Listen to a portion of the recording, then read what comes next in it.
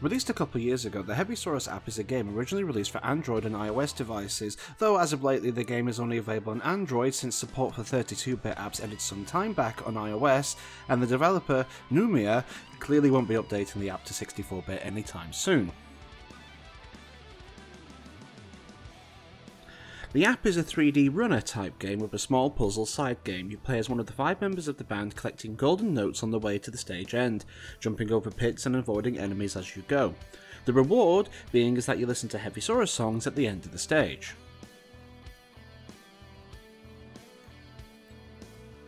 The most interesting thing about this app is that the music included is all in English, even in Finland, and even the voices for the band members are all in English, with entirely different names apart from Mr. Hevisaurus. Hey! I'm Mr. Hevisaurus! Let's go on an adventure together! Hi, my name is Bass Bammer. You better shape up, cause we got some work to do. Oh, I'm so happy I get to collect golden notes for you! Riffmaster Crunch at your service! Time to lead the way! Dude, it's Beatbuster here! Let's get this game going! Millie Pilly doesn't name herself in the app, but the names line up with those used in the Swedish band. The game itself has some love and care about it, but honestly it's not good at all. The models have all varied levels of quality. Muffy Puffy looks great, but Hevisaurus looks very small and chibi-like. The level designs themselves are just about passable. The only one which has the most detail in it is Riffy Raffy's stage in the Catacombs, which is a prime example of the multitude of problems this game has. The game relies on you jumping to cover gaps. The majority of the stages are fairly forgiving with the physics engine, but the Catacomb level has one particular bit which is a lesson in frustration. This is because this level has some fairly long gaps which requires a vault jump, in other words a double jump, but these gaps are at the absolute maximum distance you can jump, meaning this particular section is near impossible without perfect timing. I found that you just about have to fall off, then jump, then again to make the gap, any earlier or later and you'll just fall repeatedly. Remember, this is supposed to be for kids. Upon passing the stage, you get the band performing a clip from a song. You get Catacombi Zombie,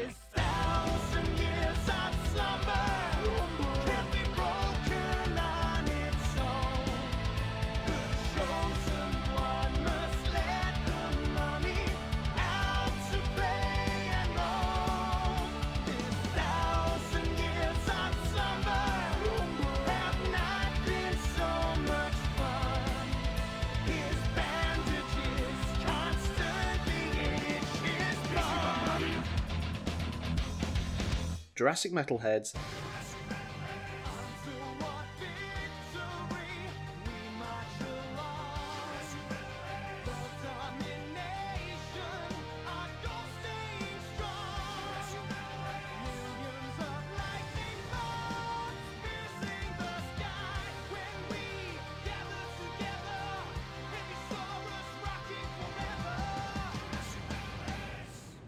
Lizard Disco,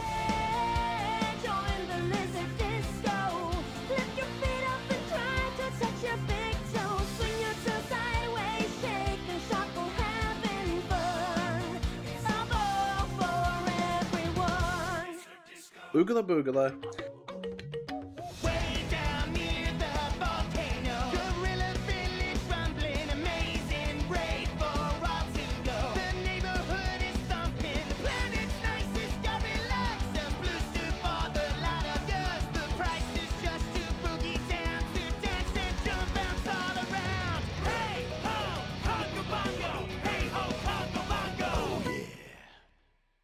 and for the last stage you get Jurassic Metalheads. Again. Yep, for the 5 stages they only have 4 songs. This was either a programming error or they only had 4 songs. The first time we see Jurassic Metalheads, the animation ends a few moments before the song does, so I think another song was supposed to be in this position. Despite my best efforts, I've not been able to examine the files to get any information out of them. If another song exists in those files, it's far beyond my reach. Overall, the game is okay, but it's honestly lacking in so many areas. If this had a lot more polish put to it, it wouldn't be so bad.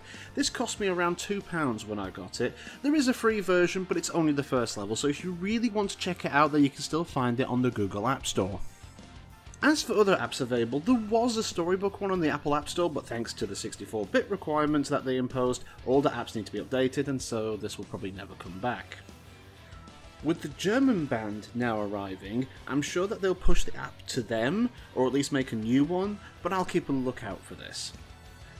Anyways, until next time, this is Kraken, signing out.